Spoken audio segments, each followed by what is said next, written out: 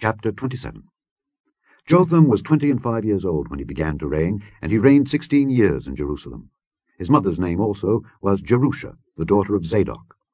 And he did that which was right in the sight of the Lord, according to all that his father Uzziah did.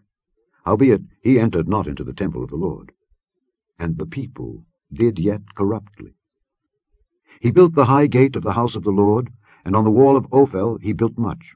Moreover he built cities in the mountains of Judah, and in the forests he built castles and towers. He fought also with the king of the Ammonites, and prevailed against them. And the children of Ammon gave him the same year 100 talents of silver, and 10,000 measures of wheat, and 10,000 of barley. So much did the children of Ammon pay unto him both the 2nd year and the 3rd. So Jotham became mighty, because he prepared his ways before the Lord his God. Now the rest of the acts of Jotham, and all his wars and his ways, lo, they are written in the book of the kings of Israel and Judah. He was 25 years old when he began to reign, and reigned 16 years in Jerusalem. And Jotham slept with his fathers, and they buried him in the city of David. And Ahaz his son reigned in his stead.